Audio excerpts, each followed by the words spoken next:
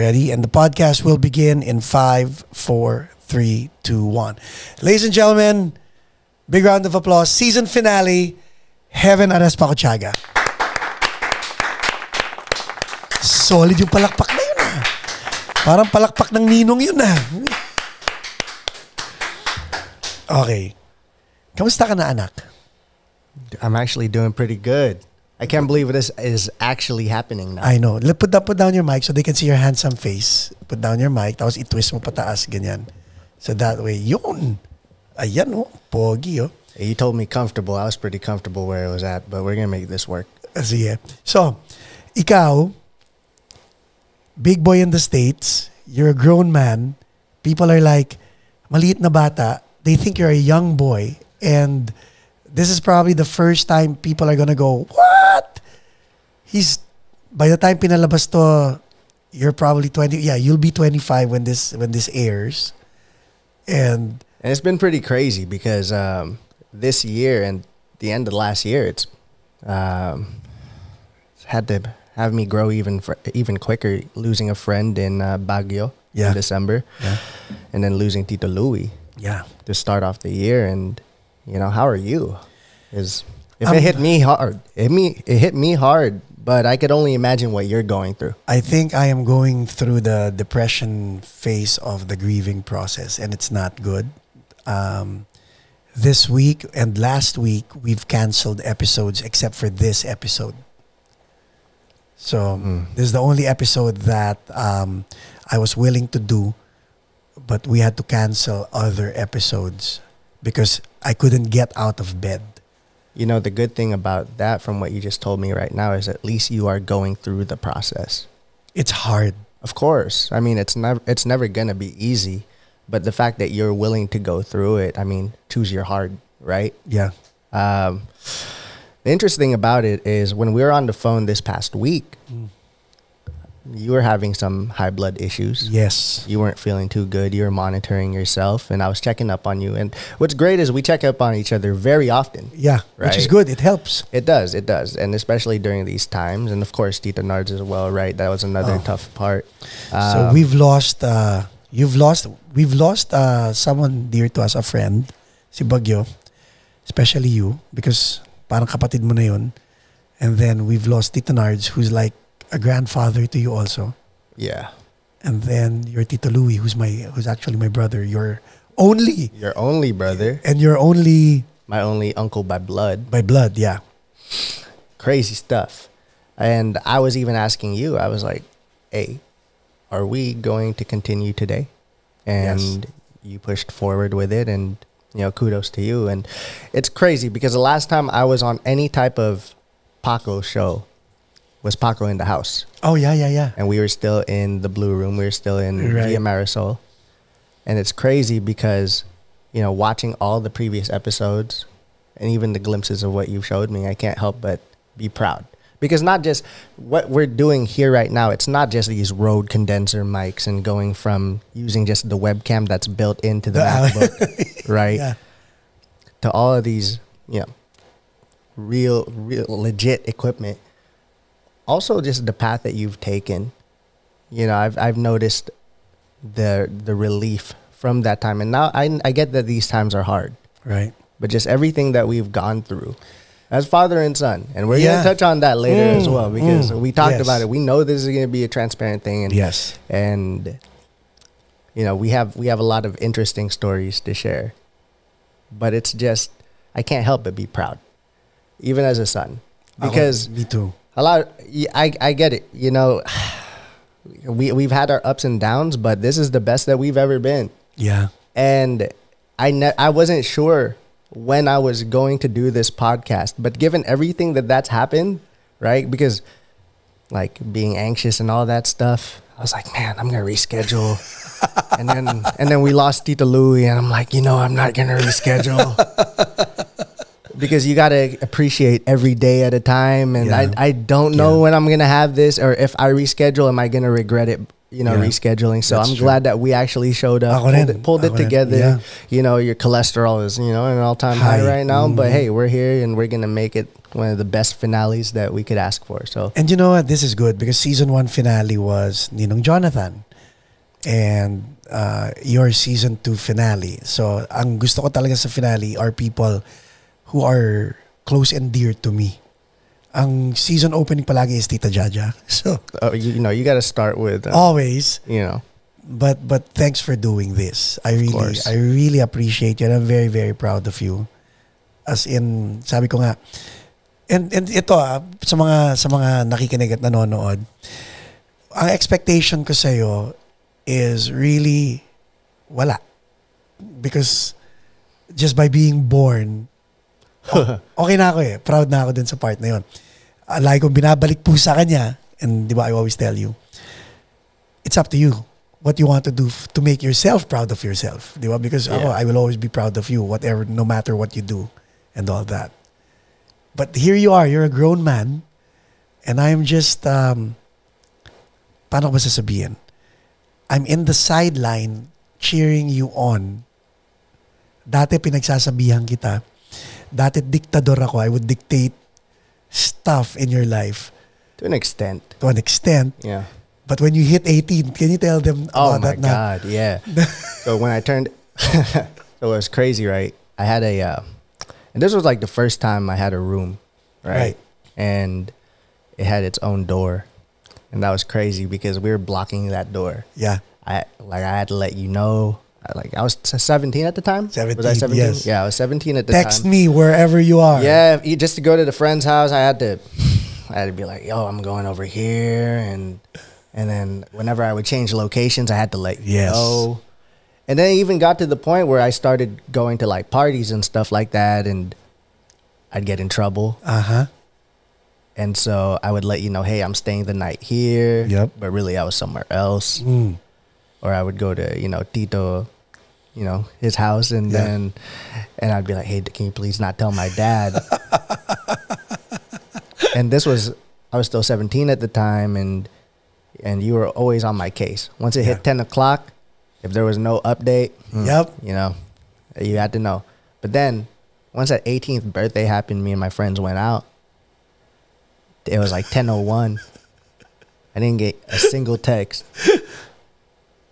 What's going on? I called you. Exactly. I called you because it didn't make sense to me. I was like, okay.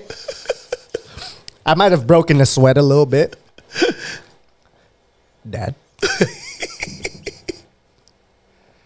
Were you going to call me? You're like, you're 18. No. Really? Can I unblock my door now? Yeah. No. Because that was still my house. Exactly. So that was very humbling, right? Because, you know, the whole time I had that leash, and all of a sudden it was free reign. Right. But was that wrong? I mean, dapat ba gradual or? You know, I don't know, because you always would say with great power comes great responsibility. But like you mentioned, right? Even growing up, I didn't really have an expectation as far as even grades. Right. You know, and this is something that I know that you openly discuss with your peers. And I've mentioned before, hey, you know, maybe if you set a little bit of an expectation for me, you know, I would have gone, or not gone. I would have been more inclined to go to college and, you know, do the whole school thing. And then I did. I took up nursing, right? And then I dropped out. Right. And then that felt like a relief because I didn't want to do nursing in the first place. Pressure, no? It was pressure of having to amount to something. Right. Right? Because I wasn't sure. You know, I wasn't sure. My freshman year, I had a great year. I had a 3.8 GPA. Right. And then the whole divorce thing happened in my sophomore year. And then all of a sudden, the 3.8 became a 1.8. Right. And then I just started caring less. But those times really built character. And, so yun. And I guess the greatest thing that I got from those times were lessons. You know, on how to maneuver through certain things. And of course, you know, dealing with my very first heartbreak, right? Yeah. And during that very first heartbreak, my freshman year, it was just some really teeny bopper love thing, you know, that was really one-sided. but I tried to do everything right, and then everything went wrong. And I you feel were like it hurts. What do I do? Yeah, go back to your room. Exactly. And Let cry. it out. Let it out. You know, you showed me All American Rejects Gives You Hell, right? Yeah, yeah. And I feel like what you were trying to teach me at the time was to protect me and to kind of give me a backbone. Yes. But as I grew older, you know, and started getting into relationships, you know, there were of course lessons that I had to unlearn because you weren't perfect. And I was teaching you some wrong stuff. Some wrong stuff, Yeah. exactly. So the good thing about all of that is we were able to dialogue. We were able to talk. I was able to knock on your door and say, hey, Dad, kind of ruined some things for me. Yeah. But as far as being resourceful, that was the biggest thing that I learned from you. Okay. Let me backtrack a little bit. When I was in high school, I would come up with all these different kinds of excuses as to why I didn't do homework and, you know, why I didn't try harder here, or just saying stuff as simple as I don't know. And you didn't want me to do what you call bus stopping. Yeah. You didn't want, your philosophy was, if you miss the bus, are you going to call it a day? Or are you going to, you know, run to the next stop? Mm-hmm. Are you going to wait till the next bus? You got to find a way to get to your destination. And I never took it as intensely when I first heard it. Right. But it wasn't until I got into sales, or it wasn't until I, you know, lived on your own. Ran away from home. Yes. You know, yes. literally. And I had to really dig deep, because I feel like I've gone through layers of rock bottom. You know, I've gone through rock bottom once, the first time when I ran away. Right. I was 19. I was 19 years old when I ran away. We got into a little argument. Yeah. And it was one of those things wherein, oh, why should I listen to you? And I was not practicing what I was preaching. Exactly. Mm-hmm. And it was one of those things where, you know, I don't have to be here. And it's cool because we were able to rekindle our relationship at that time, though it wasn't the best, as good as it is now. Right. You know, it was decent, and we were able to address those things. But being resourceful, you know, having to dig deep, having to catch the next stop, get to that destination, and then from there I was like, okay, I need mentors. And then you introduced me to audiobooks. Yes. And so as I listened to guys like Jim Rohn and Stephen Covey, even Grant Cardone, Tony Robbins, you know, you start hearing things like, you know, quadrants of prioritization and even just sayings like, the difference between successful people and failures is the successful people are willing to do what failures don't. Right. Or aren't willing to do. Right. Regardless of how they feel at the time. Na, yeah. Yung mga failure, bumastap na sila eh. And I guess that's one of the things too about being an artist, right? Is you're looking for that lightning in a bottle of inspiration. Yes. But then what happens after that, right? You wrote the song, now what? Well, now you got to market. Now you got a campaign. Yeah. And even when you don't feel like it, even when you fear the rejection, when you kind of have to put on that cold calling hat, you know, look for lists and qualify the targets, your target audience, and send that message person by person, individually, and try to spark a connection. You know, you can't just rely on the feeling. You got to go through it. So may difference, right? If you feel like there's a difference between the feeling of doing something or not doing something versus the commitment of doing something. Totally different, no? Absolutely. And you know what? Even though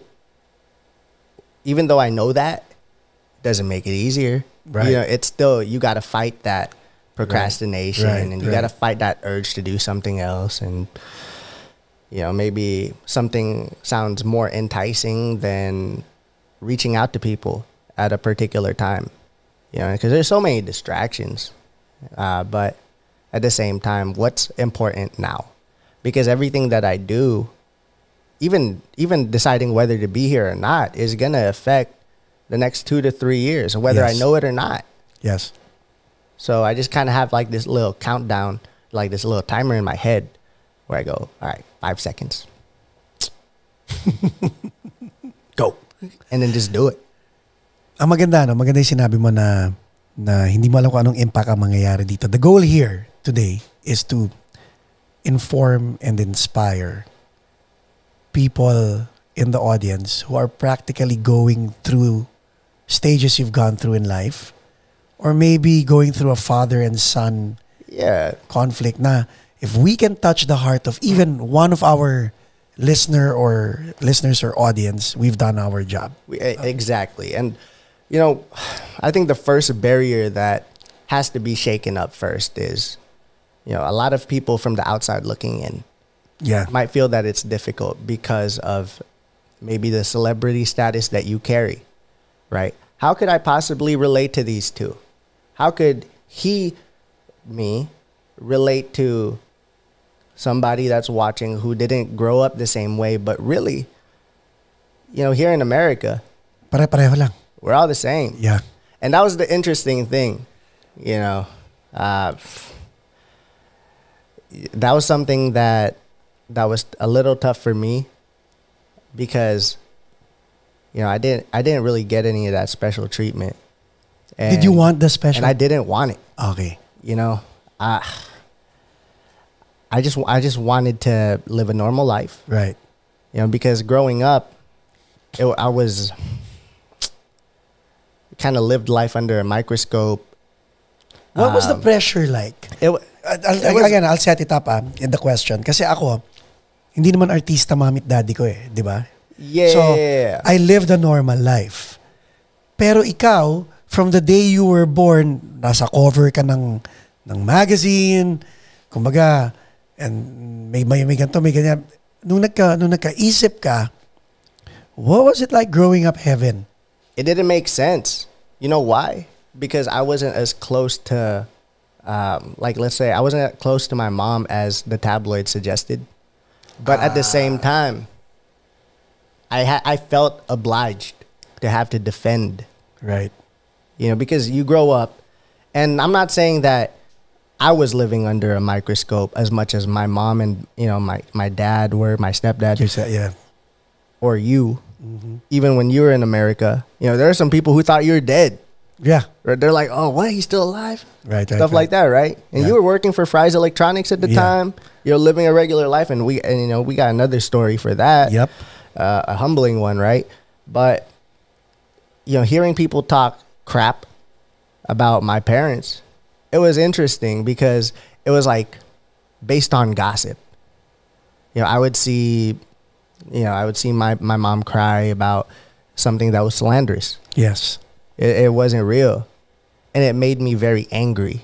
It made me a very, very, very angry kid because, she was traveling a lot, going to places all the time, and I was always at home. And, though I had things that I can't complain about. Right.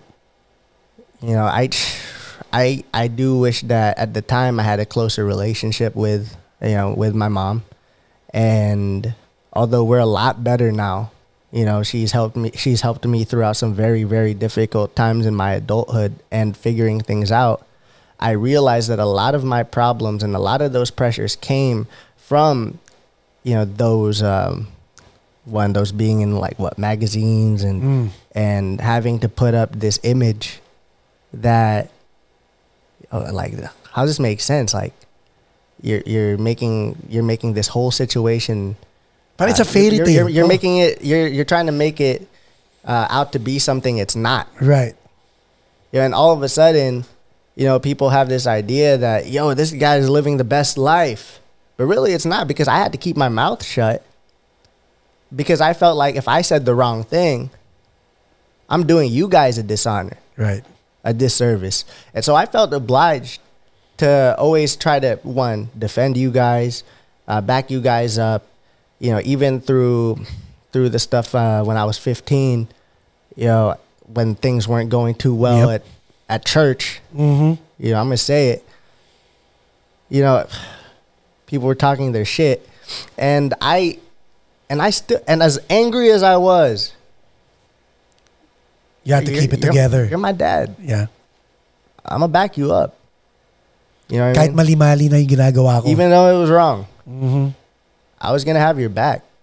But it didn't mean that I was disappointed. It didn't mean that I wasn't disappointed. Right. And then ang mali ko pa nun is ang yabang ko pa. Like, wala akong maling ginagawa.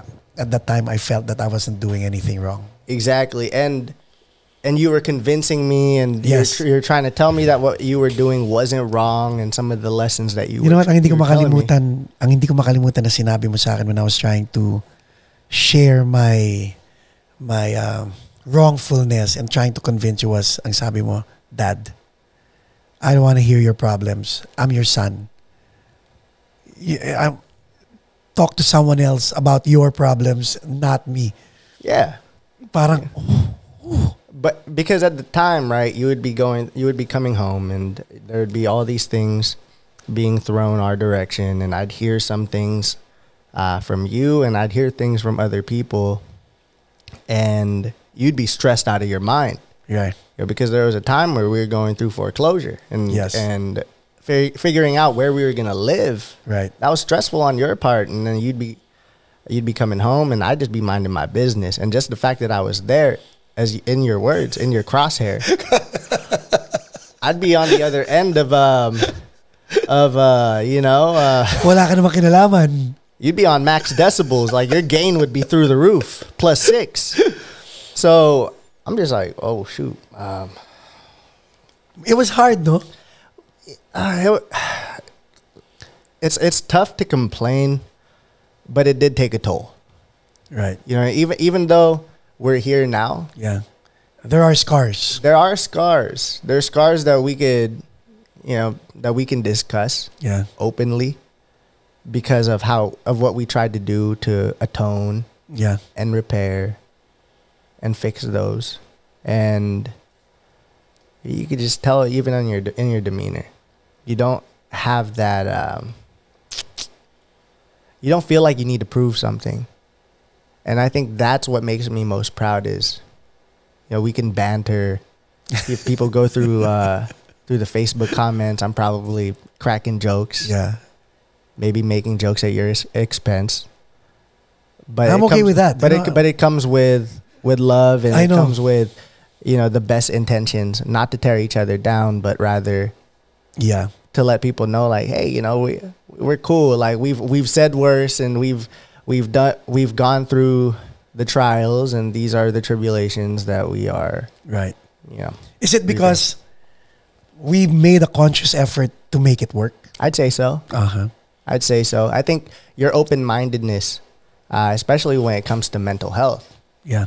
When I was diagnosed with depression, prior to that, it was there won't be instability in my household. Right. And then as I started going through like talk therapy and all that stuff, and started figuring out, putting the puzzle together as to where did this issue stem for? Where's the root of that matter? Why am I getting triggered by so and so? Things started to make sense. And the things that I started to address to you made more sense because it was cohesive. I was sparking dialogue to get an answer for something that was a piece of the puzzle that I was trying to put together. To make more sense and give myself, not just peace of mind, but closure on that page. Correct. So you can move. So that I could, so that I could tapos continue na to. writing the rest. Mhm. Yeah. Yeah. Yeah. Kasi iniisip ko, pumasok sa isip ko, and I was talking to Tita Jaja, and sabi ko, looking back in hindsight, heaven probably had more pressure than anyone could ever imagine because he had to fit into roles. oh, mana ka dapat sa daddy mo. Oh, mana ka dapat sa mommy mo. You know what I mean? Yeah, you know, people wanted to try to categorize me somewhere, but it was tough because, you know, I wasn't raised formally trained in anything. You know, these kids, they come in and, you know, they're taught they take lessons to learn an instrument and all that stuff. But I'm the kid of two musicians. Right. That was never, you know, pushed to train anything.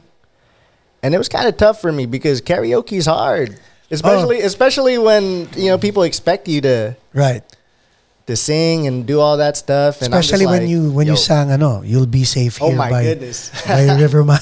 That was all bad. I told Tito Rico Blanco about that. Yeah, he was laughing. No. But that at the same time, that carried over into adulthood too. Even going into parties, that was a little tough because they were expecting. They'd expect something. Oh, you know, he's the kid of Geneva Cruz. It's like no. This is it. And then I'd play, what's that song? If You're Gone. I'd be like, if my dad can sing this, I could sing this. And then I'll sing Line to Heaven. I'll be like, I could hit this one. If I mess this up,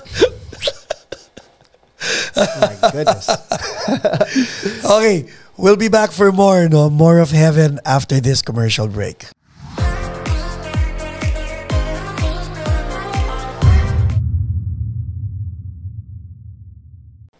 All right, and we're back with Heaven. Season finale, guys.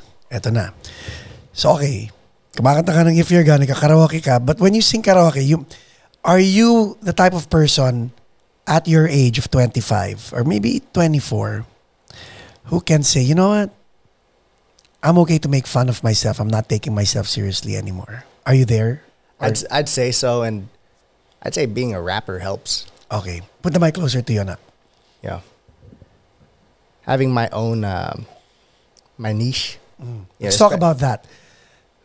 Naalala ko dati nung baby ka. Hindi naman baby, nung bata ka, we would look at billboards. And we would freestyle from billboards, and that was a trip. Yon, gusto ko yon. That was fun. Yeah, because it taught me to think on my feet. Yes. And we would do it to the point where it would just become second nature. So, you know, I'd say that helped out a little bit. Right. And it was also a fun little bonding thing too, because, you know, hip hop's not really your thing. No. So you would make me listen to T.I. and all that stuff. Yeah, and then from time to time you'd be like, "Why are you listening to that?" And then you'd have your little Clint Eastwood moment to get out my yard and all that. But it was a good way for us to bond. You know, you'd get really crazy over like chicken foot and then showing me stuff like that. Yeah, but it's interesting, you know, because prior to releasing music, you know, my own music. You know, I was in a band in high school. Right. It was Mad Minute. It was with Caesar, Chris, and Ethan. Yes. And we were playing around Hollywood, and we were just like these teenagers who were 17, turning 18, going around Sunset Boulevard, playing House of Blues. Why were you in a band? And at the time, well, I was part of the jazz band at the time. Yes. I was playing the drums when, you know, it's funny actually. Like, let me rewind a little bit to even how I started learning the drums. When I had joined jazz band for the first time, it was my sophomore year. Yes. And I only knew like one or two beats, right? Maybe I played at church like once or twice. Right. Feeling myself over, right? Feeling myself over something like that. Maybe I'd be able to play Rain Down from top to bottom. Mess up a lot, but like whatever. I was like, oh, this is cool. Let me go, you know, take up jazz band in high school. Come to find out, first day, I'm there. It's an audition only class. Oh. Right, but I had it on my schedule and it was like, did you sign up for this class? And it was me and my friend Simon at the time. Simon, he knew like a few chords on the guitar. And yeah, I knew like 2 beats. But I was talking to our music director, you know, Mr. Reese. Mr. Reese. And and he takes me into one of the music rooms and he's like, "Oh, show me what you could play." I was Oh man. I think at the time he put something easy. It was Soul Bossa Nova. Okay. Right, by Quincy Jones. And it's a very, very simple song to play. He puts the music sheet on there, right? The sheet music. You know, damn well I couldn't read. I was like, okay. Mr. Reese, I have no idea what I'm looking at. I only know how to play like a few beats. So he's like, show me what you could play. This is jazz band, right? The whole time I'm thinking about your philosophy. Make sure that 1 and 3 got solid boom on the kick and hit that rim shot. Jazz band. Oh, good Lord. Thankfully, I don't know if it was the moxie or the cojones or just, you know, ignorance is bliss. I was able to stay on the roster. Until you graduated. Until I graduated, and I was playing percussion. Right. I was playing some conga, playing some cowbell, playing some triangle. I got to just study behind Noah, who was very, very, very kind with taking me under his wing. And, you know, I don't really talk to him much nowadays, but I'm always going to be grateful. Yes. I'm always going to be grateful that he was very patient with me. And even JoJo, who was the drummer my junior year, the principal drummer my junior year, you know, she was very, very, very patient. Yeah. And I'm always going to be grateful for that, because any type of question, stupid or, you know, well-timed, she was willing to answer for me. And that's one thing that I'm always going to have is gratitude for the upperclassmen that had the patience to help me out. Nakakatuwa, because people actually thought ako nagturo sa'yo mag-drums, and I keep telling people, may tinuro ako sa kanya. Man, you had so much drama at the time. You had no time to do that. As much as I would ask, hey, Dad, teach me something. Because you teach me like a Quest love beat, right? Yeah. And I still know it to this day, and even like some simple songo stuff. But you didn't really have time. No, you had too much on your plate. Yeah, to sit down, no. You know, and as much as I would have loved that, you know, looking back at it, I'm grateful for what you have taught me, because you taught me not to play the drums. Yeah. But you did teach me how to play the music. Yes. And I think as a songwriter, somebody that writes his own songs Which and all that is stuff, who you are. I take pride in that, because I have an understanding of, okay, this is a good way to attack the beat. You're right. You know, oh, this is a good cadence. Okay. I have an understanding of feel, groove, what's in pocket. If I'm going slightly ahead of the beat, it's done on purpose. Right. Or if I'm trying to get back at it, saan yung bagsakan. Yeah. You know, that all comes from what you point out on the spot, and you do it in passing. Yeah. We'll just listen to a song and, oh, did you hear that? Right. We'll be listening to like Bamboo. Yeah. Oh. Right. Big and then mercado, no? Exactly. Right. And and you would show me as the music plays. Yes. You know, and you'd say, listen to this. Listen to how all the musicians are serving the music. Yep. You know, even the part where it goes from 4/4 to 6/8. Yes. Oh, listen to this. Listen to this breakdown right here. Listen to the groove. You know, listen to how the fill-ins are, you know, it's not overdone. Right. You know, less is more. And we weren't really listening to the drums. We were listening to the it music to cohesively. Yeah. and that's how I like to look at it. You know, because it's interesting, right? Hip hop is such a competitive genre. It's cutthroat. It's in your face. It's very braggadocious. You know, it's very. If you get offended easily, it's not for you. If you get turned off by bragging and angas and all that stuff, it's not for you. So walang pikon, bawal ang pikon. Bawal yung pikon. But let's say if I'm doing a feature, I'm thinking, okay, how can I elevate this person's music? I'm not here to trash you. Yeah. I'm here to elevate what you already have. Paying homage, parang ganon. Or also, you know, what can I do to have you elevate your pen? Okay. You know, I'm not here to thrash you at your own song, but I'm here to, all right, I want us to bring out the best in each other.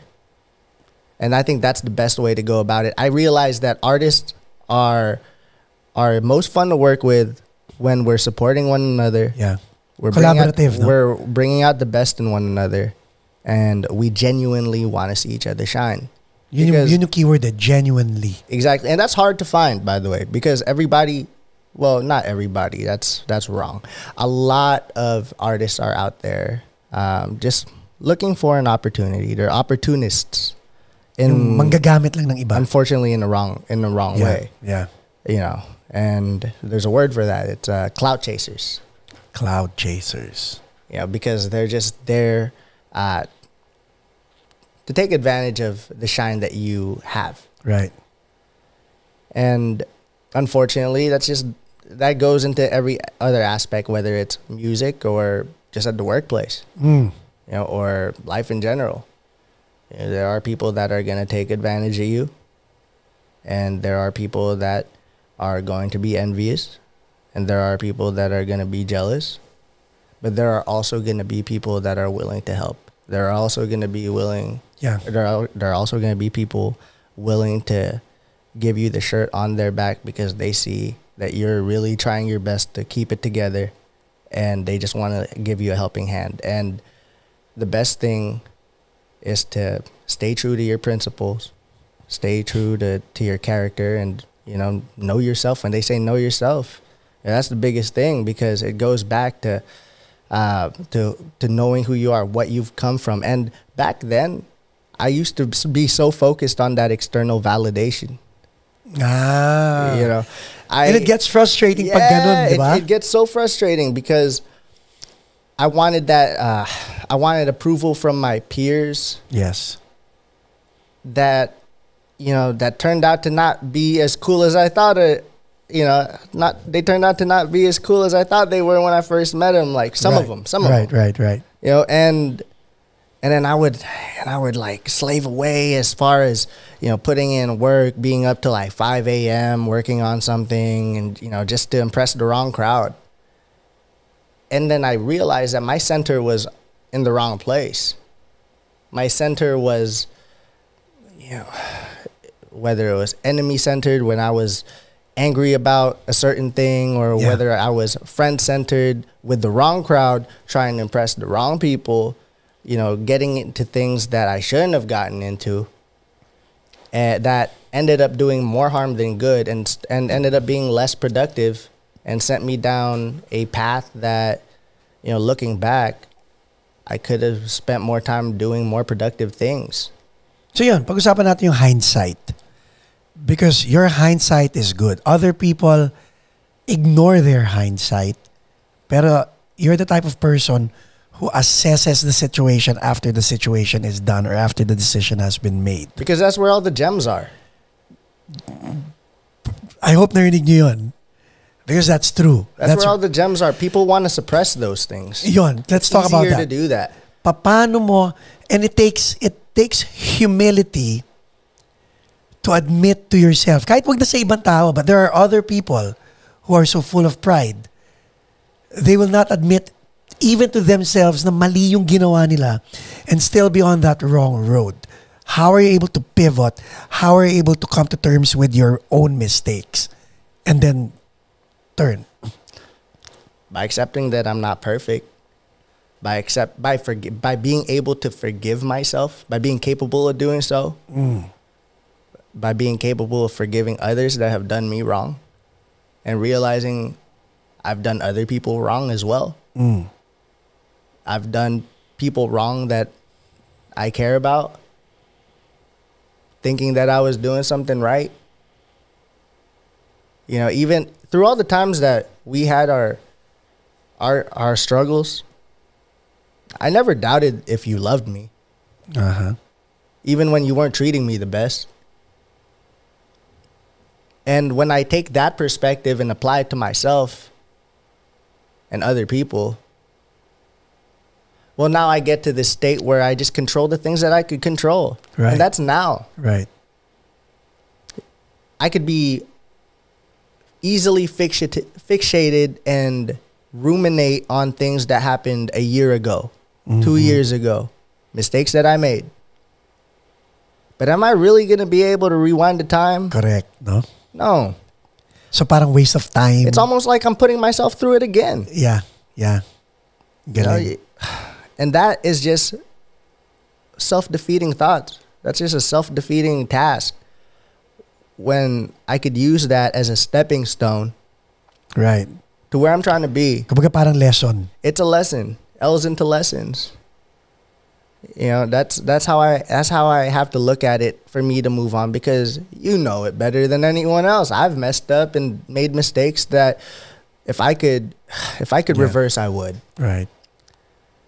And pero those mistakes, you know what, ako nga eh, as an outsider looking at your life, sabi ko, pucha, those mistakes were necessary. Those mistakes were necessary, but but as an outsider looking at my life and looking at those mistakes, you'll be like, damn, how did he forgive himself, or how did he move forward from that, right? It wasn't easy. No. Yeah, I wake up every morning telling myself, today's a new day. Yeah. Yesterday is yesterday. Yep. I may or may not get tomorrow. But you have today. But I got to do what I can today. Yes. To plant the seed. So if tomorrow is granted to me, at least I know darn well that I did everything I could to nurture today. Ako nga, you know what? Based on what you just said, because I say that also, sabi ko, and this is me now, huh? This is me and my mortality and the things that are going through my head because of what happened to Tito Louie. By the way, to you guys, Tito Louie is my brother, his uncle, who recently passed away. So, I look at you and I look at your siblings. And I'm like, okay, I have one adult child. And it's awesome to see you where you are. You know, para sa akin, flapping your wings is better than not flapping at all. All right. Diba? Kumbaga, may mga ibang anak dyan na adults na hanggang ngayon nasa poder pa ng mga magulang nila who are too scared to even flap their own wings. And then I look at your siblings who are still chiclets. And I'm like, Lord, I need the lifespan to see these 4 kids grow up to be like the first kid. So better, that hopefully better. That's and I think that's why I find it very important for us to have this constant, consistent communication. Yeah. Because I always want to be in the loop. And you've been guiding me in raising the 4 kids, huh? What not to do, Daddy? Or you'd bring something up and I just kind of, passively veto. Yeah. Oh, wait. Right. Maybe not so much. You remember when you tried that on me? Right. Because again, when we were both learning, it was single dad, single son. Yun yung ano natin eh. Diba? Kumbaga parang, you were learning as I was learning, and I threw both of us into a situation where, okay, who has the instruction manual? Nami! So yun ang problema natin dalawa nun. But now, as a 25-year-old man, what are you looking forward to? Like, you have a girlfriend, may future. Kahit hindi ako nanghihingi ng apo sa'yo, at the back of my head, I'm like, what would it be like for this guy to have his own kid? Hindi mo ba naisip yung mga bagay na You know what I'm looking forward to? I'm looking forward to being able to give my siblings some pretty cool Christmas gifts this year. And that was a goal that I set for myself last year. Just little things, right? Right. We take things a day at a time and enjoy the moment, live in the moment. It's interesting given the whole global situation right now, but being able to be fortunate enough to enjoy a holiday with my siblings. We had that last year, no? Exactly. It hit a little light bulb in my head of what's important. And there are these love languages, and gift giving is a love language. Yes. Typically, I'm good with affirming through words, words of affirmation, but seeing the smiles on all their faces and knowing that 2 of them are going to be turning 13 I know. soon, right? I want to be I want to be able to provide my share of things and also not that material things are important, but it gives me reason to work harder. Right. It gives me, because the byproduct of, I could set that goal, right? And it's not unrealistic at all. It's if anything, it's very vague, right? But it's very, very reachable. And the reason I said it like that is because it's gonna shift my mindset as to, okay, these are the things that I'm gonna have to do to be able to comfortably give them that, because I'm paying for rent. I'm on my own. Yeah. You know what I mean? I got car payments. I got to pay for my own stuff. Can you please tell them kung may inaambag ako sa buhay mo? I don't give you money for your life. Eh. I mean, I'll have dinner here. Yeah. Always welcome. You still have a bed here. Exactly. And but our relationship's better that way. Right. And it's nice to have a little bit of that space and that freedom, especially since, we all go through our hardships and stuff like that. I like being able to just phone you whenever I need you. Alam mo ba? Yeah. I told our viewers and our listeners about your bed. Your bed is the perfect example. Eh. So sabi ko sa kanila, and I'll repeat it for those of you who missed it and for you. I love the fact that you have a bed in the house. And I love the fact that your bed is empty. Yeah, I think you told me that 2 weeks ago? Because if your bed is empty, it means you're flying. Yeah. And that bed is your bed in case you, wag naman sana, have a broken wing. Or need a pit. Exactly, I need a pit stop. Pit stop. Diba? Because that's what parents are. Especially me and you. Kumbaga, I take pride in the fact that pag hinanap nila ikaw sa akin, I go, that's Kalen's bed, that's Chase's bed, that's Raiden's bed, and that's Heaven's bed. Yeah, always. But it's vacant for a reason, because the guy is busy doing his own thing. Exactly, and I like to think about this, just being surrounded by you guys as a place of as a sanctuary. Yeah. As a place where I could stop thinking about what's going on outside of here for a moment. It's a place to kind of recuperate. Yeah. Rest lang, di ba? Kumbaga parang, okay, I'm out. Listen to your stories.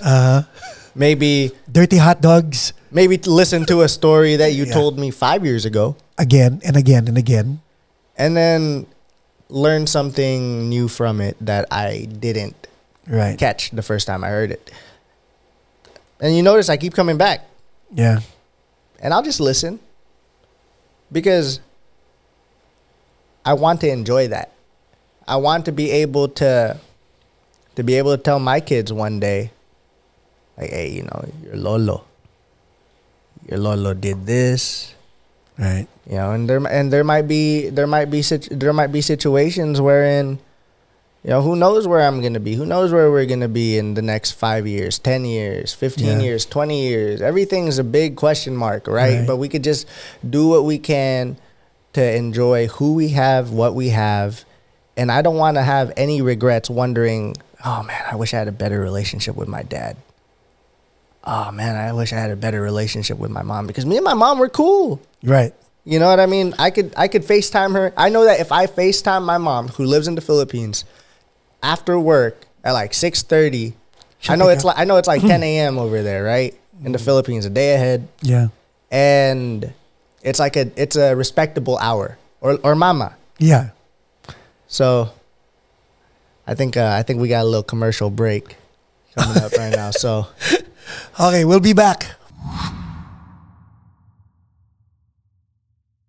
All right, and we're back. Wow. So let's talk about Mama. Mama is your grandmother. Exactly. Mama Malu. She's the most abused person. And shout out to you, Mama. Pag sinabi kong abuse, kahit ako ikaw, ako, pero especially you. Because ikaw ang unang apo ng lola mo. Her favorite, of course, yeah. And then, feeling ko ako yon. Yun ang like on Gina joke because she hated my guts when I came in. Pero I know that hindi si Lex ang gusto niya. Ako talaga gusto niya. I don't know. I think they're building quite the rapport right now. I know. Pero let's talk about Mama because she was very crucial also in your life. Even up to kahit yung tuhod niya wasak na, she would go the extra mile just for her unang apo. I always tell people, I'm a big grandma's boy. Okay. You know, and even Mama is like, she's just the type of person that, you know, I just wrap my arm around her and, you know, be super cuddly with and, you know, let her know, hey, Mama, I love you so much. You know, I don't mind being a little goofball around her. Up to now. Oh, to this day. Right. You know, if I were in the Philippines, I'd be letting her know. You know, because every time I FaceTime her, I'm letting her know how much I miss her.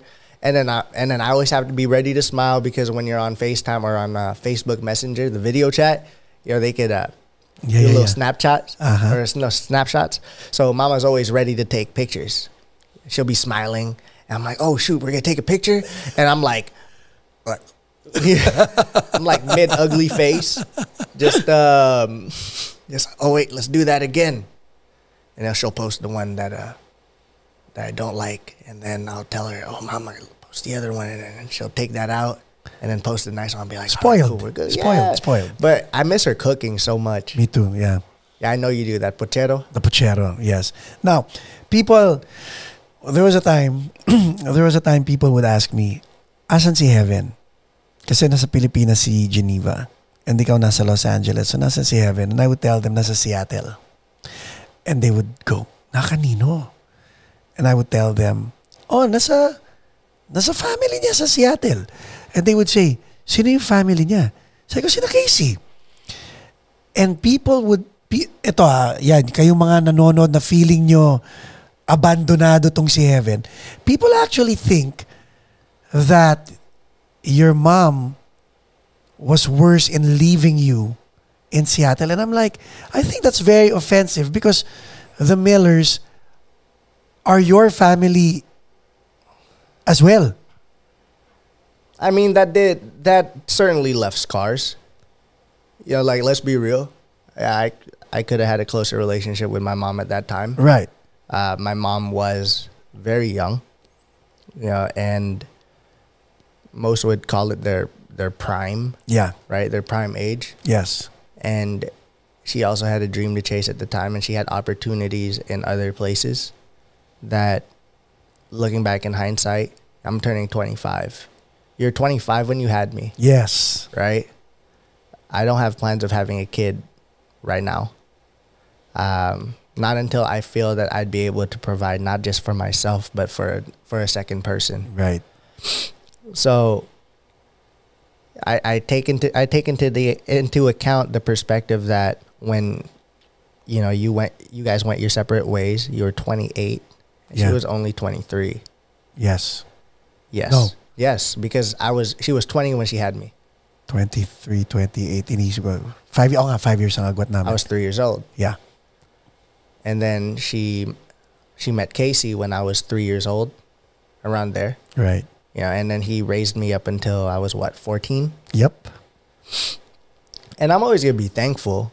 You know, our relationship might not be as close as we once were because, of course, he's got his own kid now. He's got another wife, si Tita Steph. Yeah. And I'm happy for him. Yeah, and that was for a time that was tough, right? Because there was a little bit of jealousy there. Because you were the only kid. Yeah, you know, and it's not like I was blood. Right. Right. So a part of me was like, okay, this could wash away sometime soon. And there was definitely some sadness and all that stuff that I had to grow from and mature from. And, you know, now it's still, I'll let him know, like, hey, I love you. Hey, happy birthday. Right. Merry Christmas. All the important stuff. Yeah. And the family that I have there, Lola. Yeah. His mom, Tita Colby. If anything, we're closer. Yun na nga, di ba? You've kept that relationship to the point that it actually spilled over to me. Exactly. And this is the thing that bums me out, though. And people don't understand that. No, because the relationship that I have with Tito Colby was a relationship that I wanted to be able to have one day with Tito Louie. Right. And what made me really sad about his passing was that I'll never be able to have that. Yeah. You know, the best thing that I could do right now is every decision that I make with the feeling that, hey, he might be watching. Oh, nga, no? You know, let's make him proud this way. Right. You know, how could I honor him this way? And that boils down, and that all boils down to principle and character at the end of the day. What are you doing when other people aren't watching? What are you doing when people aren't looking? What are you doing when you're just all alone in your thoughts? Comes down to your heart. And, you know, if whether you believe in heaven, hell, you know, afterlife, paradise. Yeah. You know, I have my faith, and I believe that he is looking down. Then I feel like, hey, maybe this is my chance to be closer than ever to him. Diba? So, Galing, no? it just encourages me to do better things, to be better, to continue to work on myself, and to not give up.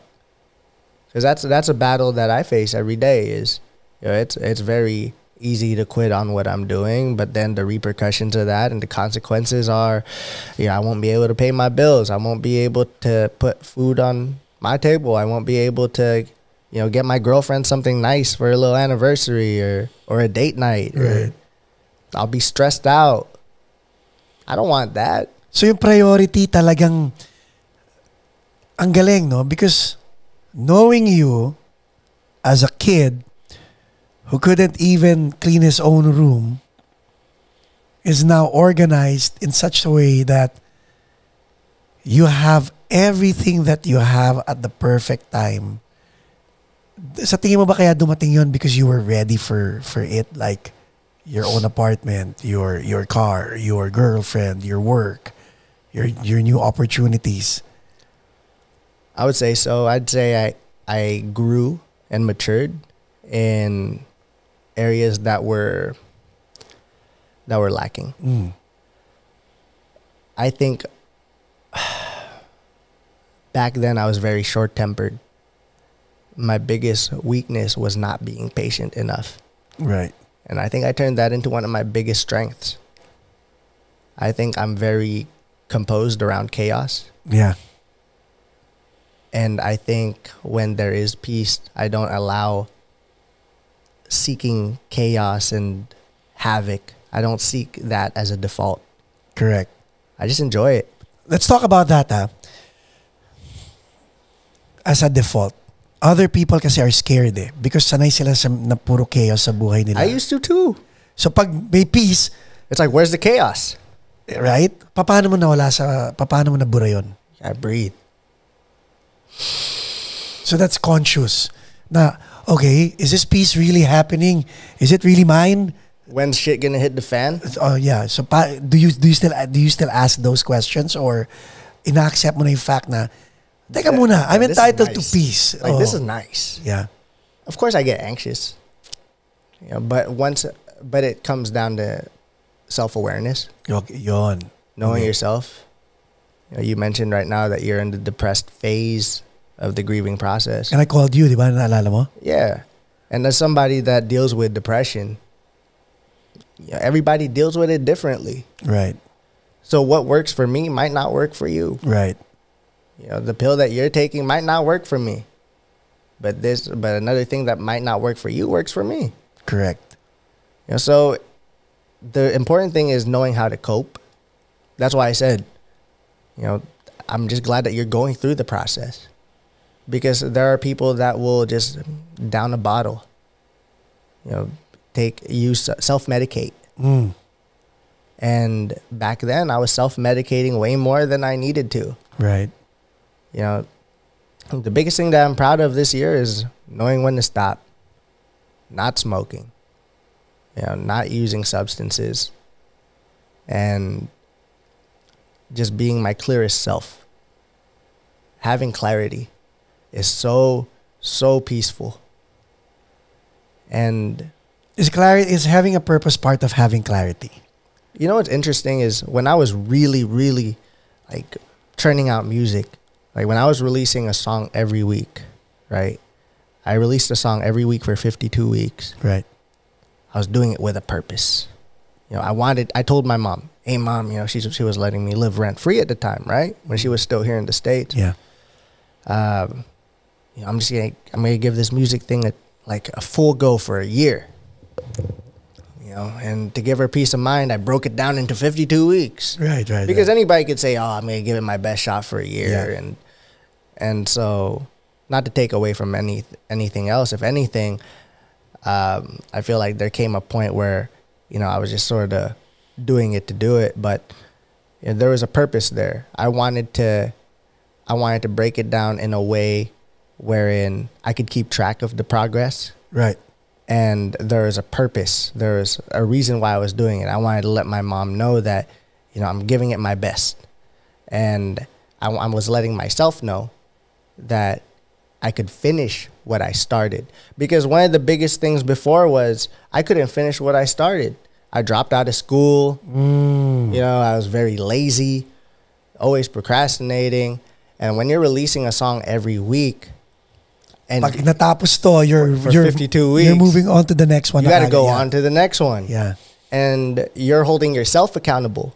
And now all of a sudden you're building people, you're building a fan base of people that are actually keeping tabs and keeping track of your releases. Right. Heck, you're probably having people out there that don't like you that much that are wondering, oh, is he going to give up now? And then there was a point wherein I would release songs just to make a statement, right? I would do it to make a statement like, hey, I'm here, bring it, you know? And then eventually I would mature from that phase. And then it went from, I ain't got nothing much I ain't really trying to prove anything. You know, I'm just trying to give myself peace of mind. And it went to the very, very, very first reason I even started putting out music in the first place, was to get back on track.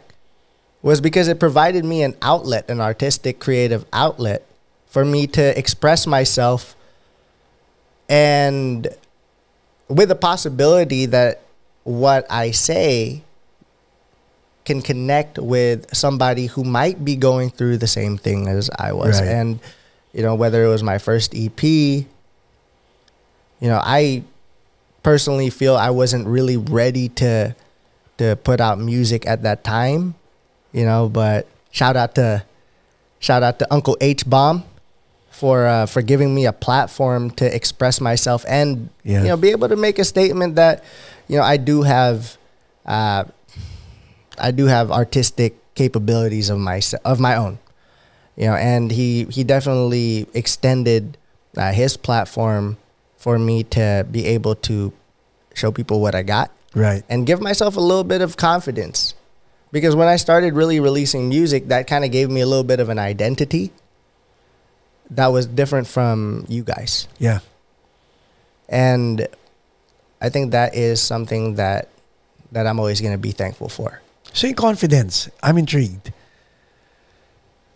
It was more so identity. Right. Because growing up, I was always your guys' son. You know,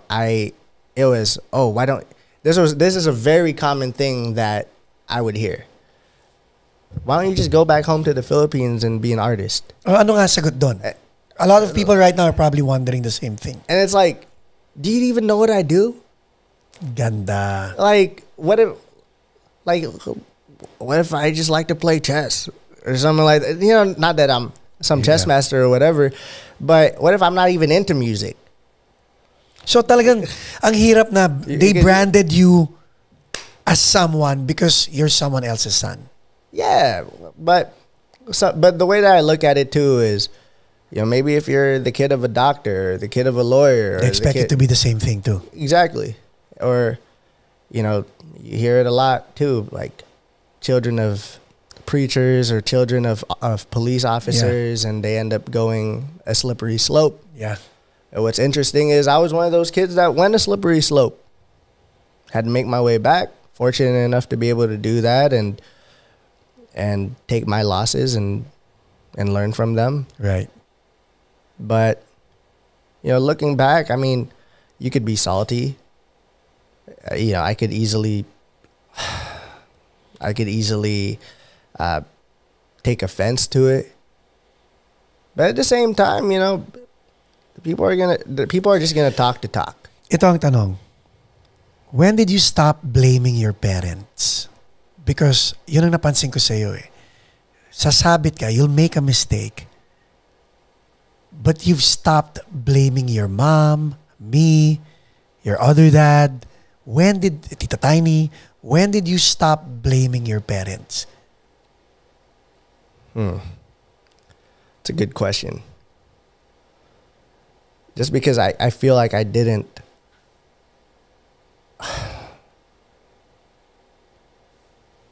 I'm sort of a late bloomer in a way wherein I didn't really put everything together until maybe the past 2 or 2.5 years.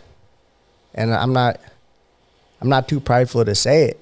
You know, some people, they figure it out at like 15 when maybe their dad is not in the picture and they had to grow up a lot faster and, you know, they weren't as fortunate, you know, and, or they might have been the type of person that, you know, saw how you were going through your stuff and said, oh no, I don't want that. Right. But rather I took it a different approach, the approach that was less effective and productive, and was like using it as an excuse, using it as something that was holding me down, and oh, why is this happening to me? That kind of like self-victimization, victimizing myself. Right.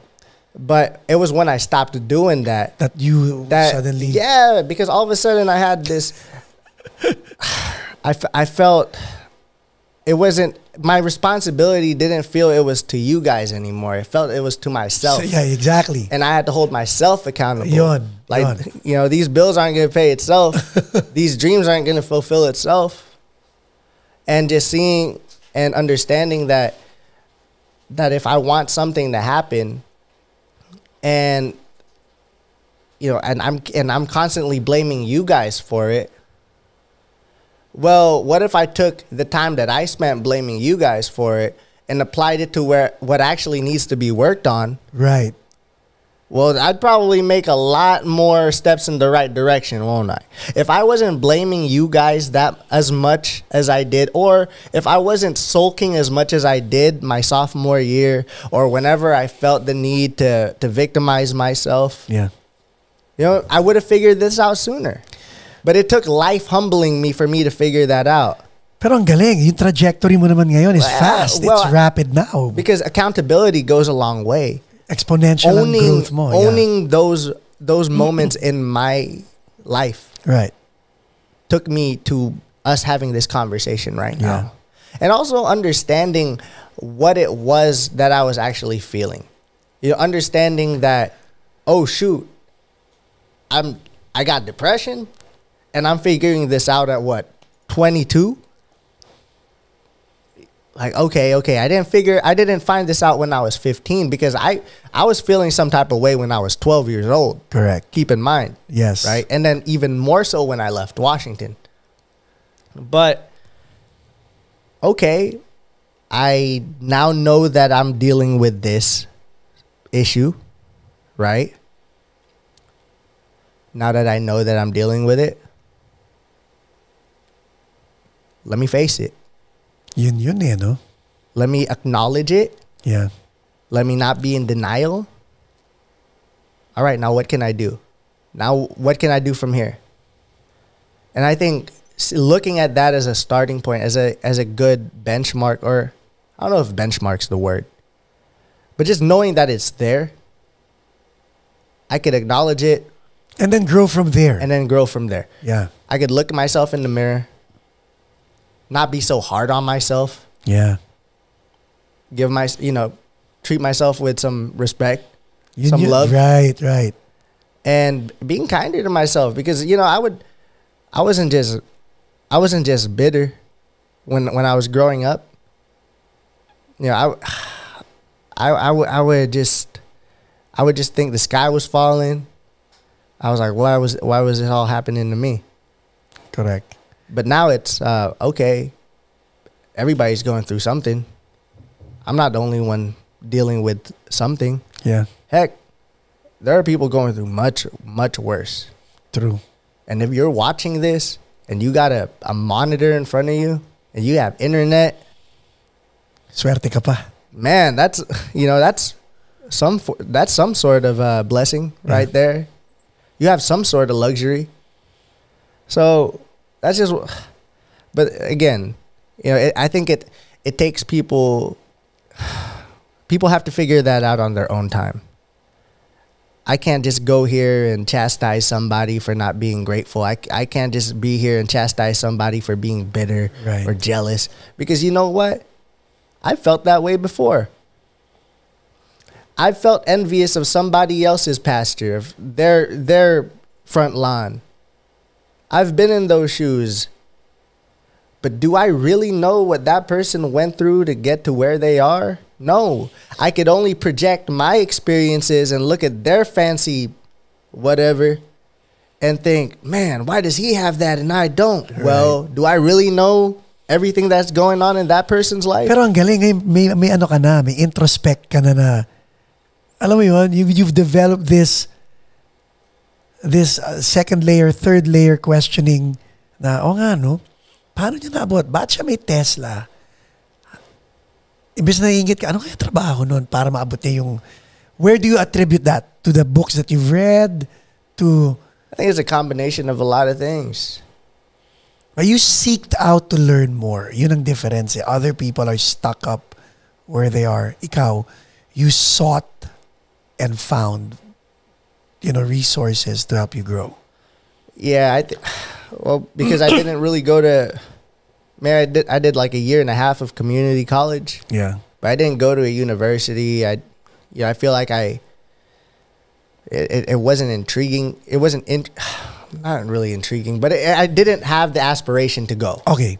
Right? But so I figured, okay, if I'm not gonna go to class, I might as well learn from somewhere. Pero ito ang impressive sa'yo. And not just because you're my son, but even if you weren't my son, I would still say the same thing. Hindi ka nag-college. And one of the major things that you learn in college is critical thinking. And that's something that you innately have. You're a critical thinker.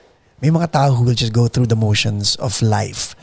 Pero witnessing you grow up and witnessing you now as an adult, meron kang critical thinking.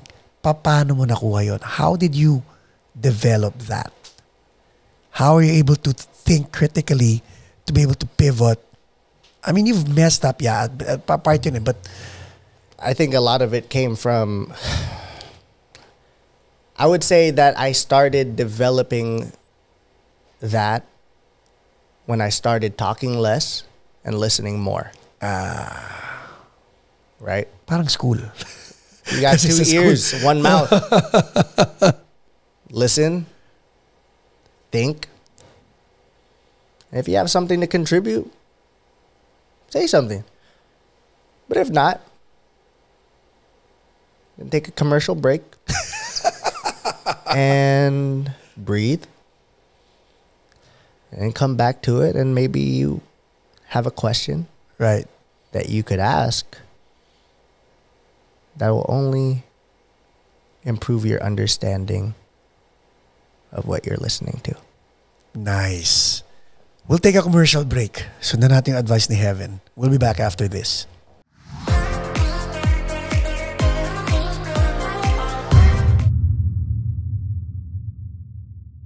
And we're back.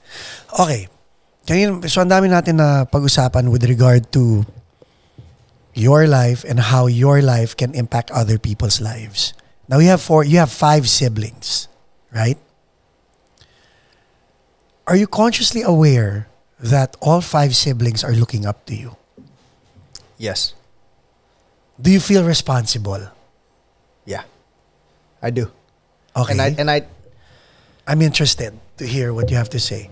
I feel responsible, especially after the last big mistake. Because it gives me, because when I'm down on myself, this is why I feel responsible, right? When I'm dealing with depression, right? For example, it's so easy for me to hate myself. Right. It's so easy to go down that mental rabbit hole of just constantly beating myself up. Right. But when you have a bigger purpose than yourself, Ayun na. and that bigger purpose comes in the form of 5 little siblings. You have what? 3 little brothers, 2 sisters. 2 little sisters. That makes it easier to be hopeful, to be excited, to enjoy. Right. And one of my biggest things this year was to be more involved. Mm-hmm. Because last year I was just so focused on putting out music. And kailangan mo yun eh. Because that's self-development muna eh. Absolutely. And I learned a lot about myself. I treated every song like it was a journal. Right. Right. And whatever I was feeling, I just put it out there. And if I grew from it or whether I still felt the same, I had some sort of reminder. I had some sort of benchmark. It was like a journal, because I also journal, right? I have a moleskin. I write down my thoughts. I write down how my day went. I write down how I was thinking, how I am thinking, and it helps me think more intentionally. Does that make sense? A lot of sense. I mean, we'll discuss that. Kasi yung intentionally, ano yun eh, malaking word yun eh. Because that means you're in control. Kesa yung tinatanggap mo na lang lahat and all that. Mm-hmm. Di ba? Because it comes down to what I said earlier as well. You gotta be kinder to yourself. Right. Because I acknowledge what I'm dealing with. Correct. Okay. Now what do you do from there? Now I'm writing down all of my experiences. I'm whether I'm singing something, rapping something. I always remember how I felt when I wrote it. I always remember how I felt when I recorded it. Because it came from my mind. Right. It came from my experience. And I put it out there and I press play and I'm like, oh wow. That's cool. How do you feel whenever you listen to Will I Survive and weird. Naglalakad, wait, no, that's Kailanman. That's Di na ako Paco asapa, yeah. right? Weird. Or Will I Survive and Kailanman and even Line to Heaven. And that came from loss. That came from tragedy. Parang ayoko na gumawa ng kanta eh. So, and looking back and listening to Living My Life and performing that, and then how did you feel when you first heard it from Tito Louie and Ninong Ochot? You know what? Okay. Because of you, no? Because of you. Living My Life to me is a good song, but it's not a favorite song of mine. Mm-hmm. It's fun that Tito Louie and Ninong Ochot were able to create that song. But now that they're both gone, The sentiment. not only that, even the lyrics. And the lyrics and the memory. Yeah, right? Oh, parang hindi ko alam kung ako ba kumakanta para sa kanilang dalawa. Living my life thinking of you every day. Hoping next time That would be you would stay. No matter how much I try. You guys had a music video for that too. Yeah.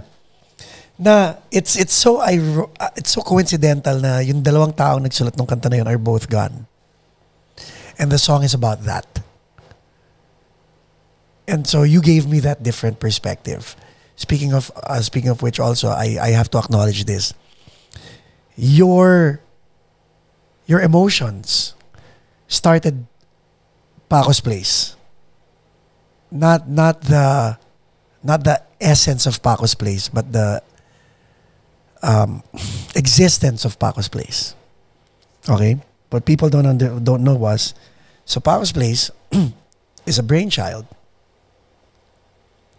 but it wasn't ready until you had to call me and say, Dad, can I use can I use Paco's Place to record a video? Yeah, I need to shoot some content. Right, and I was like, okay, yeah, you can use this facility to shoot your content. Yes, but real quick, before we continue down that rabbit hole, the responsibilities of having siblings, right? That comes from, having a greater purpose. Having living for something bigger than myself. Right. And hoping that, I leave, something worth being inspired by to them. Hindi ba pressure that they have to look up to you? I mean, they don't have to look up to me, but right? They do, right? And you know what? How do you tell them? You know what, brothers and sisters, you don't have to look up to me. And you know what? That makes it easier to hold myself accountable. That makes it so much easier to let go of my pride. Admit where I'm wrong. And really, the essence of being a man about it is not just facing it, acknowledging it. See, this is where this is a proud moment for me, because now while you're talking and answering the question, I was answering the question also in my head, and magkaiba tayo ng sagot, because when I was raising up the 5 other siblings I had, I wasn't really focused on them looking up to me. To me, it was just an obligation na, kuya nyo, ngayon pa lang ako natututo to be an example. You had different responsibilities though.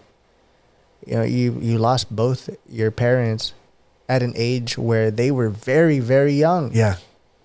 Yeah. And I'm very fortunate to not have the same experience as you did. Amen. And though back when I was growing up, back when I was your age, I had, this was what I was doing and you're complaining about that.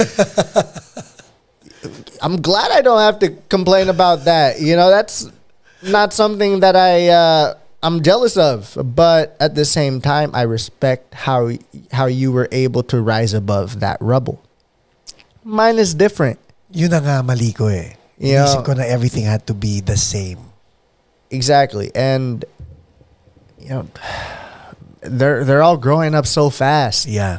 And they all have their own unique personality, and it's awesome, ain't it? Like, Cassidy's my youngest sister. Yes. And she could put all the brothers in their place. Isn't that crazy? Uh-huh. She'll call us out on our BS. Right. Kuya, you said that you would play with me for 10 minutes. It's only been 6 minutes. I read analog clock. I mean, she didn't say the last part, but still though, she will keep track. Yeah. And then when the last time, I believe it was Christmas, she told me, "Oh, can you play with me just 20 minutes?" I was in there for like 45 minutes, right? She was making up this whole story with like her little playhouse, right? And I go, "Hey, I'm gonna go hang out with your kuya Kaylin now, right?" She goes, "Oh, you just give me 15 minutes? Cassidy, you asked for 20. I gave you 45. She goes, "But it's just 15 minutes. I was there for another 20 minutes. I was like, because one day she's going to grow up. Yeah. I got a girlfriend. Yeah. And, there was a time when she was a little girl and, like her dad, that was like her little angel. And now she's doing, her own thing. And, I think that's also another thing that's helped me grow as well, is the closer I get to my little siblings and whatnot, the more I have that perspective, of how to treat a woman. Right. And my goodness, life is crazy. Sarap, no? But when you connect the dots, there's it makes sense. It makes a little more sense. Pero yun nga, you have to connect the dots. Ang nakakatuwa sa'yo, again, with intent, kinonect mo yung dots. Because there are people who up to now are just staring at the dots, thinking they're just dots. You can't be passive about it. You have to be proactive. When it comes to connecting the dots, it's something that you have to do proactively. You need to really look at it like it's a puzzle and put the pieces together. Right. Because whether you know it or not, it means something. Like this conversation that we're having right now, it means something. You know, That's a lot. You know, the hardships that me and my mother had when I was growing up, it means something now. And we're a lot closer for it. Yeah. You know, I have a deeper understanding of why she's the way that she is because of what she went through. Yes. And she's had to be strong. She had to. You know, we come from a very, it's very conservative over there, right? And, you know, my mom, she's known for her voice. Yeah. And how she expresses herself is to her, it's her art. And, you know, she made it as far as she has doing what she has. And she bought a home for her parents that they live in to this day. And she's paid for her sister's schooling. And she's put food on our plates. And whether or not the public has something to say about it, who really gives a shit? That's true. She did what she did to provide. Yeah. She did what she did to take care of me when I hit rock bottom. Yeah. There was a coffee on the counter every single morning when I was going through therapy. Yeah. Because she reminded me that I was important. People actually didn't, the people don't know that your mom. My mom went above and beyond to repair and atone what was missing when I was growing up. Like, and that is something that no matter no matter what type of dispute we might be going through ever, I'm always going to be grateful for that. She's a strong woman. Hindi lang, okay. Yan ang maganda eh. When you say she's a strong woman. Okay. Jay, may tissue doon, Jay. So, no, I'm good. When you say she's a strong woman, ang galing eh. Because deep inside, you know, paano ko sasabihin? Deep inside, thank you. You have your mom, right? And for people who don't know this, I hope this brings a new perspective kay Geneva Cruz. You have your mom. Si Mama had your mom too. Everybody had your mom. Question is, who does she have? Right? People forget that part eh. And what people don't understand, lalo na yung mga tao sa Pilipinas na hindi na-witness yung ginawa ni Geneva Cruz sa Amerika, she really rolled up her sleeves. She did. Right? Yun ang nakakabilib sa mami mo eh. She really rolled up her sleeves. That's a teleserye in and of itself. And what's crazy is, what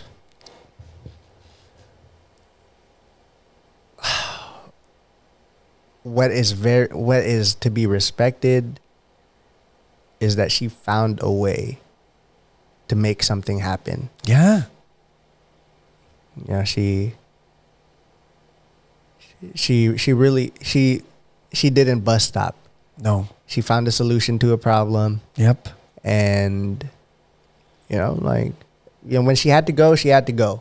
Not only that, when she went back to the Philippines, yung confidence niya sa'yo. Yeah, that I was in a much better place. Was already there. And ikaw rin, I hope you take it into account na her being in the Philippines is possible because you helped her make it possible. I would say so.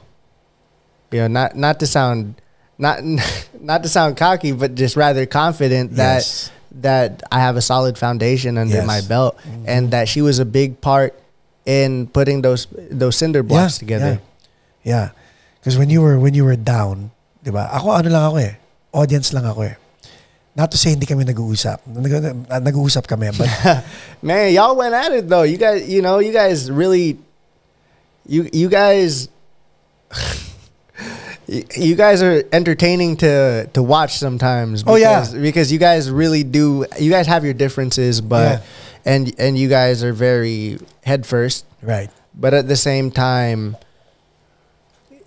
you know, you're even though it gets loud sometimes, you guys are always you guys have a common goal. Not only that, not only having a common goal, which is you, we're there also for each other. Yes. As not only friends, brothers and sisters ang dating namin eh. Right. Which is probably weird for some people to hear, but unless you're living it, yeah, you know, it really does make sense. Like yung yung huling messenger namin na and in the end, gagawin mo yung kanta ko, hindi. Ang sagot ko was, oo, gagawin ko. That was the end of it. Right. So, it's and yun nga yung nakakatawa on your part. What's it like being part of a blended family? Because my family was intact eh. I had a mom, a dad, a brother, and a sister. And that was me growing up. And I mean, it had a blended side to it too. Pero that was after the fact that when your lola died, that's when the blending happened. Yeah. Pero ikaw, you've been living a blended family after 3 years old. Naging blended ka na eh. But how is it in a blended family? And what advice can you give kids who are in a blended family? Or even parents na nagpapaka-blended? When I was growing up,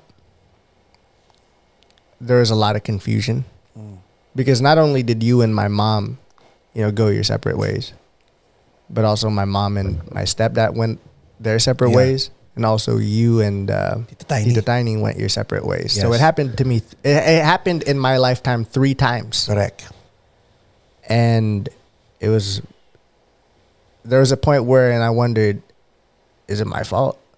Ooh. You know, is this because of me? Kasi ikaw yung common denominator sa tatlong. Because this happened everywhere. Right. And it's not. If there's a kid listening to this, I mean, it shouldn't be. Because eventually you're going to have relationships of your own, and you know, you gain perspective of being in a relationship is just difficult, period. It takes work. It takes accountability. Right. Meaning it takes a person willing to accept where they're wrong. It takes acknowledgement of each other's strengths and weaknesses, and you know, and it's not the end of the world, because, man, if you're part of a blended family, there will come a time wherein you'll have a family of your own, and you could determine whether you want to have history repeat itself, or if you want to do things different. Is that why? Kasi hindi ka babaero eh. Is that the reason why? I think it took for me to knock on your door and tell you, yo, I don't want to do this anymore. Right. Because there was a time where I thought it was okay. Correct. There was a time when you told me, hey, as long as you guys aren't married, it's okay. Because I was wrong too. And that's where I was talking about earlier in the podcast, that I had to unlearn some things. Yes. And I had to decide when enough was enough. And it all starts with telling yourself, I'm not going to be who my parents were. Amen. With all due respect. Yeah. You know, because that's all part of breaking what we call generational curses. Yeah, that's true. So you got to ask yourself, if you're that person going through it, because you know, divorce is so easy and getting married is so difficult now. Do I want to be like the past generation? Do I want to be like how my parents were? If your parents had a happy marriage, you might ask that question with a happier tone. If they had a crappy relationship, you'd probably be a little, saying stuff under your breath like, oh, man, why would I want to be like that? Do I really want to be like them? Right. It depends on how you want your future to look. So I can't speak for others, but I could share what I experienced, and I could share my mistakes, and I could share where I went wrong with how I viewed things in the past. And I could tell you that from now, and hindsight being 2020, I feel good. I'm in a very stable state of mind. I feel at peace with myself. Right. Alvin, one of my best friends, he asked me just the other day, where do you see yourself at 30? I go, a bit happier. I want to be able to go anywhere I want and not have to check Chase to see if I have enough money to buy it. And I'm talking food. I'm not talking luxury items. I just want to be able to go to Panda and get a 3 entree, 1, 2 sides, and not worry about my budgeting and stuff like that. Just simple things. Because honestly, I'm pretty happy right now. Right. I'm pretty happy because I feel like I'm not focused on what's on what I don't have. I'm spending more time focusing and being grateful for the things and the people that I do have. I got both my parents. Yeah. If I wanted to WhatsApp Casey, I could. That's true. I don't have to wonder and hold on to grudges that I have. I've forgiven the people that were talking crap about you when we were going to church. Right. Doesn't mean that I want to have a relationship with them. Uh-huh. Just because I don't want you on my table doesn't mean that I am not wishing you success or joy or happiness. I'm focused on the people who have been with me through the tough times, because I know that when I flourish, now that I'm flourishing, we could really enjoy moments even greater than before. Yeah. Because like back then when I was like really having a hard time, we were smiling, we were laughing, we were finding joy through the hardships. And now that I'm in a more stable state of mind, just replying to Alvin's text message or his question, it wasn't hard for me to reply. I don't feel the need to have to prove anything to anybody, that doesn't wish me the best, that doesn't know me well, Galing. that doesn't know my spirit.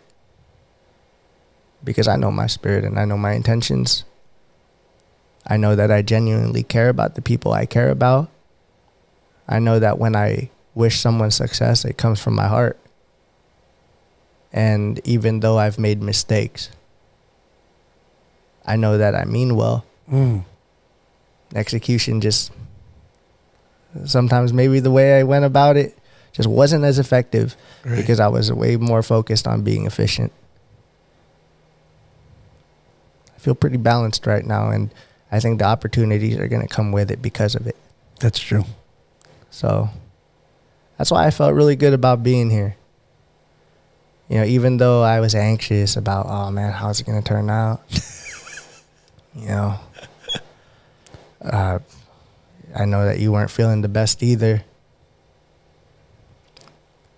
We got to do it for the season finale. Hey. Because why not now? It's a father and son moment. Yeah, hindi lang yun. Namimiss din naman kita sobra. Ikaw talaga. Yeah, you hear from me all the time. I'm not a stranger. I mean, I call more than once a week. Yeah. I'll call you on my lunch break just to check up. And it's funny too, because I knew being here, you'd always tell me about all the times that you would like brag to your friends and just whoever. Oh, my son's this, that, and the third. I mean, I'm not really a notable figure in society as far as saving lives and whatnot, but I can take care of myself.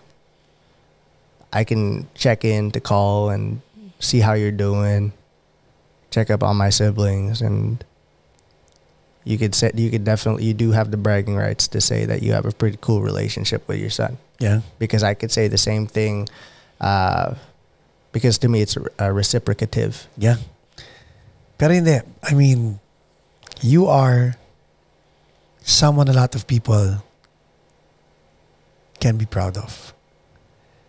Pero ako, whether you're my son or not, as a man, I am impressed and I am very proud of you. Thanks, Dad. I'm still working on it. Yeah. But I know you are. It's an everyday thing. Yeah. And that's what makes it exciting is, if you're proud of whatever this is. Can you imagine the next step and all that stuff? Yeah. There's still more, there's still more in the future, and I think that's what makes it exciting. It's like when you suck at something, right? And you're not particularly good at it at that moment. What's exciting is knowing that if you keep it going, you could eventually be pretty good at it. Right. Just with everything, just with picking up the drums, just like learning a new sport, new skill, a new martial art or whatever. Everybody got to start at white belt, right? That's yun. Yeah. So, are you willing to take your licks or not? That's it. And a lot of it has to do with letting go of your pride. That's true. So, ladies and gentlemen, Paco Arespacochaga. It was my pleasure being here. Galit.